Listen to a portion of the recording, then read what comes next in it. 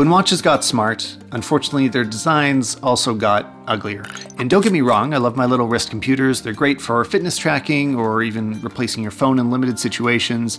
They have a ton of technology crammed into these little cases. But watches are more than just technology. They're a set of design constraints that lead to little pieces of art that you can wear. So to give up that space for just another screen you're going to carry around seems like a missed opportunity. So when I discovered Kronaby, I saw a great example of how digital and physical design could come together to create something more. I've done a couple videos with them now. I love their product and they are a team of insanely talented people. So I was really excited when they offered to sponsor a trip for us to go to Sweden, meet up with them, hang out, and shoot some videos. Their headquarters are in the south of Sweden, in the city of Malmö. It's formerly an industrial town that's gone through a huge transformation over the last decade and is now a hotbed for new tech companies. Cool new condos are springing up everywhere, old shipyards are becoming office space, and there's this completely insane single skyscraper in the middle of everything.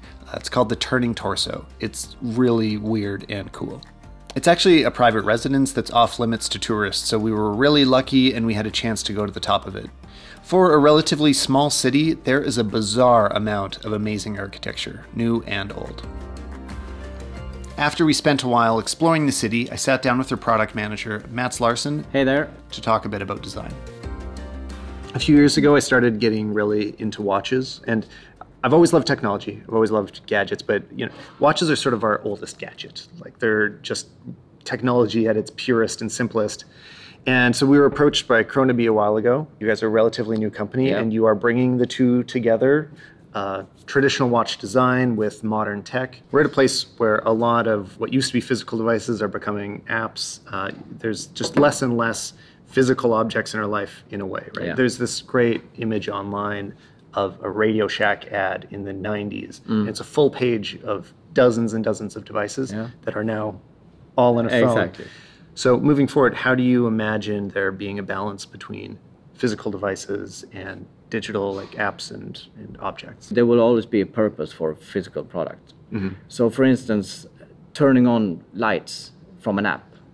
To me, that if there's a switch on the wall. No, that's a great example actually, is if you need to go 3 menus deep just to make it not dark. No, so I mean, and same with the watch, to tell what time it is. Why unlock your phone or take up your phone from your purse to see what time it is. There are things you do instinctually, like flicking your light, riding a bike. Those kind of things it's hard to replace. There's kind of parallels to like virtual reality versus real reality.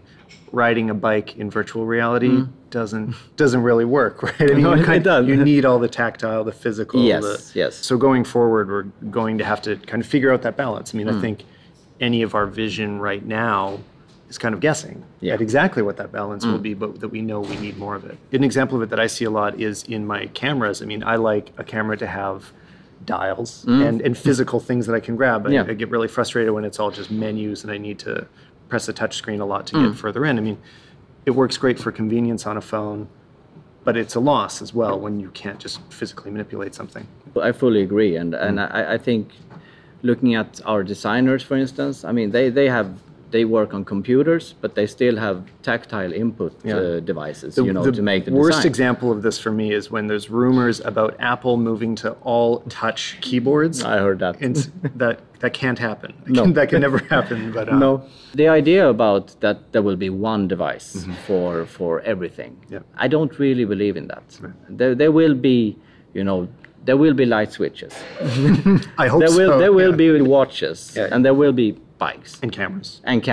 I think there's also an idea now that like people are attracted to more physical devices because we've lost a lot of them, right? So parts of that are the resurgence of like really like earthy design items, so like leather aprons or like making restaurants feel kind of old-timey or old-fashioned, or filtering photos to look vintage. It's to bring back this like physical element, right? And so the example with watches is like you can take it off your wrist, but then you are losing something physical. So I think things like this are a response to that. You can still live with advantages of modern world, but still hold on to that old world in a way. Yeah. So I mean, it's not nostalgia we are doing here. I truly believe that. I mean, watches are here to stay. Right. And there will, I mean, there was always the place on your wrist. It's a good place to have something. Right. So you will have something on your wrist. One idea I'm interested in that you guys have to deal with is kind of the reality of working internationally now. I mean, there isn't, so you guys are based out of a relatively small country, so an important thing is like collaborating internationally. How do you find it like working with a team that's sort of spread out all over the world and you know, not being physically present for everything that you need to do? Sweden has been really good at working internationally always, I think. It's been a very open country, and we have always got an influence from abroad. Then our background here is we come from international companies since before. I just think that's a really interesting thing, is how many companies Sweden has produced that are globally known and that have, it seems like those companies from the beginning looked outside of Sweden's borders and were meant to be part of a bigger world of design and product. Kids here, they learn English, you know, at a very young age.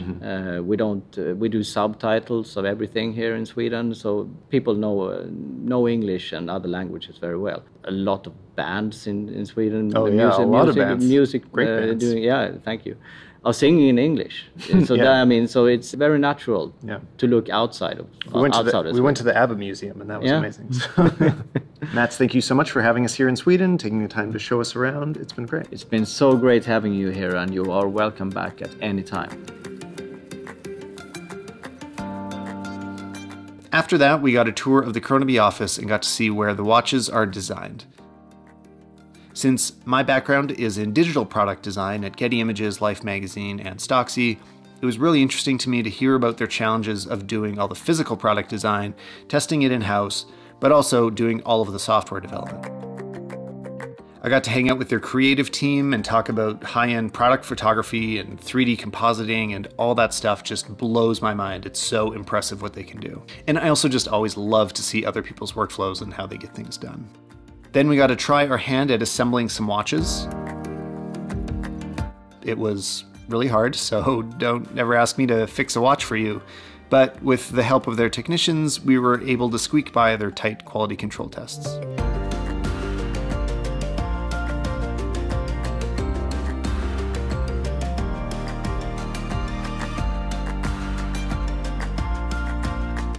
Even the underwater pressure test, which is where I totally thought I screwed up.